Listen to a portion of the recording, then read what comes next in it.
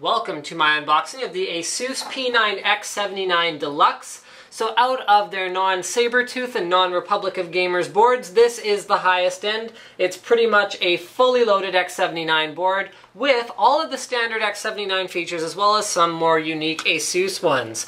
So the first thing we see over here is PCIe 3.0 ready. So there you go, that's there in the corner. We got that out of the way right off the bat. It uses the X79 chipset, supports Intel Core i7 Extreme Edition or non-Extreme Edition processors on LGA 2011.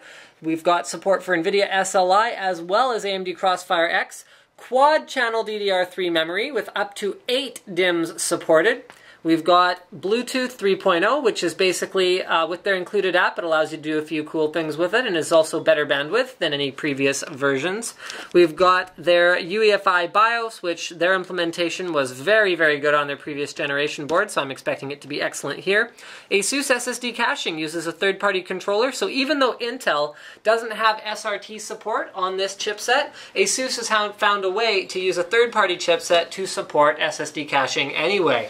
Precise power control using their 6th generation of digital VRM solutions, including not only digital VRM on the CPU itself, but also on the memory. What else we got here? So, dual intelligent processors with new Digi Plus power control. So that is their TPU as well as their EPU. So the TPU is responsible for any performance tuning. It can do automatic tuning, and ASUS claims you can achieve up to pretty close to what you can do without automatic tuning. So by manually dialing in your overclock, ASUS figures with this module doing it for you, rather than working off of just a preset profile, the TPU tweaks it, adjusts it, and can get pretty close to what you can do on your own. So I'm looking forward to testing that out. We've also got their EPU, which is basically undervolting profiles, as well as some utilities that allow you to make your PC more power efficient.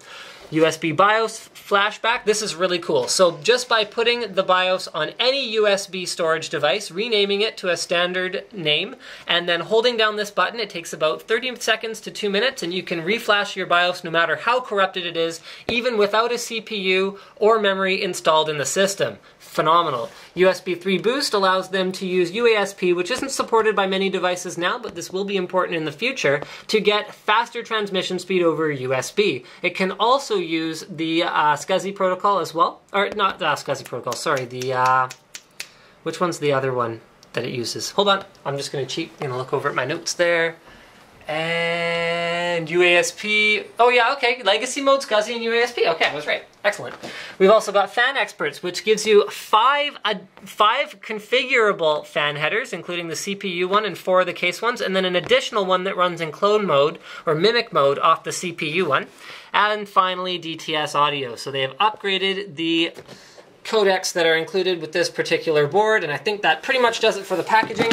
Let's get it opened up and have a look. Yes, I think everything on the back is pretty much what we've seen already. Supports 3-way SLI and up to quad Crossfire X, for those who were wondering. Here's the board itself, but I'm just going to show you guys the accessories before we get into the board itself. And we will find those down here. Aha, all kinds of good stuff included here. So we have Bluetooth V3.0 HS module. Oh, okay. It's instructions for how to mount. Where is it? Here, this thing. Neat. Alright, we've got an I/O shield, which is helpfully labeled.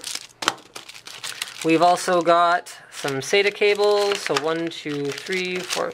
So, looks like 4 SATA 3 6 gigabit per second cables, and 4 SATA 2 3 gigabit per second cables.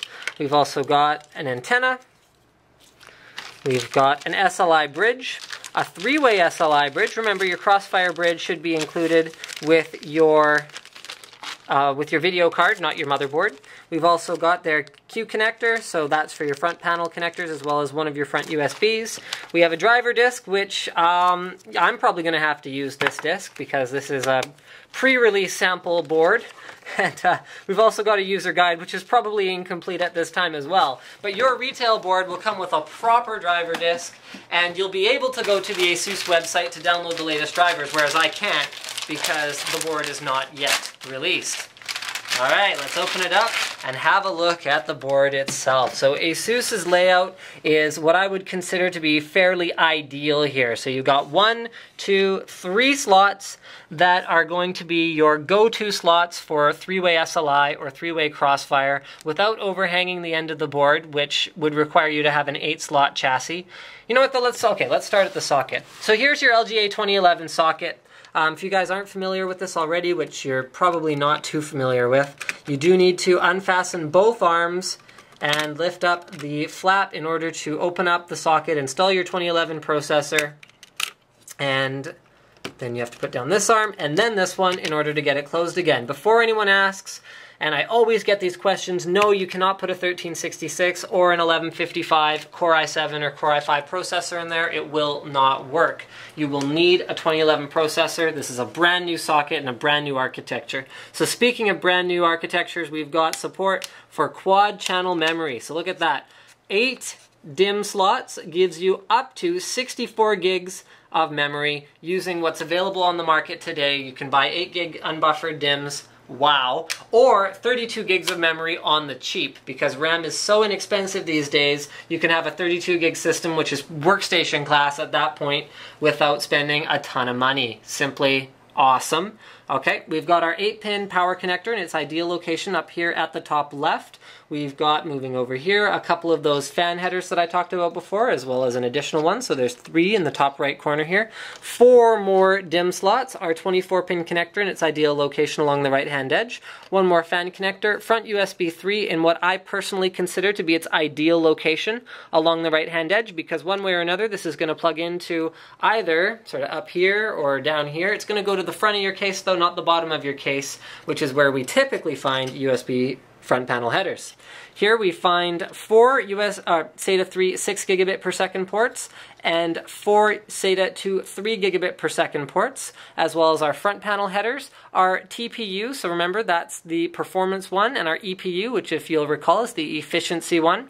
Remember guys, these don't actually, like if you flip the TPU, that switch, that's not actually going to like affect any overclocking settings that you're using.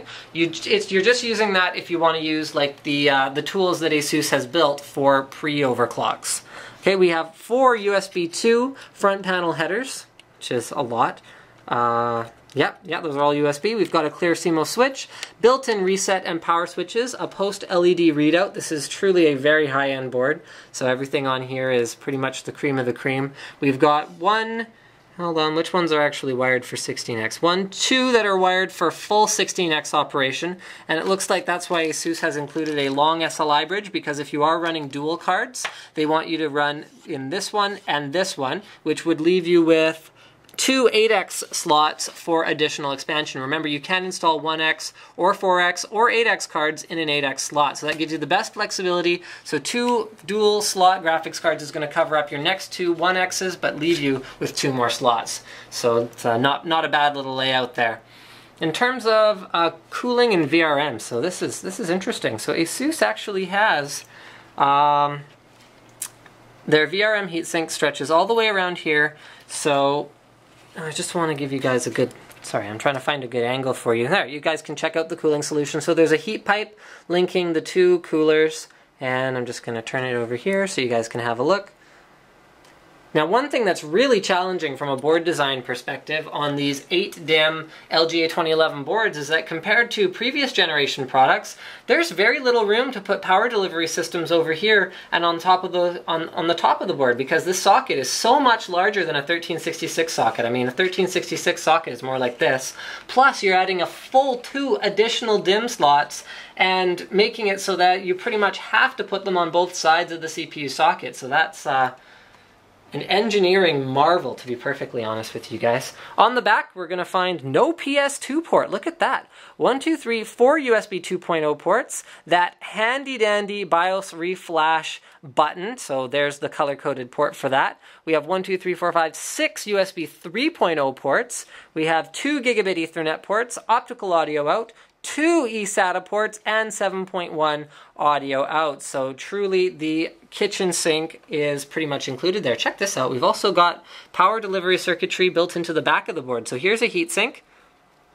Here's some modules, and then here is your prototype backplate for the LGA 2011 board here. So one thing that you guys might want to bear in mind is some of the newer cases these days, their top cooling fans are designed for exhaust. But if I see something like this, where I've got heat sinks here that are in a crowded area that's difficult to cool, and then I've also got additional components on the back of the board, I might think about, in a case that has a top fan, turning that fan around and blowing it down onto the CPU socket in order to get additional cooling. Remember, these CPUs, once you're overclocking, are capable of sucking about 200 watts through the CPU socket alone. That is a serious amount of power and a serious amount of heat to dissipate in a very small area. So based on seeing that, if you have this board and you can get some benefit from the additional cooling on the back of the board, I say go for it.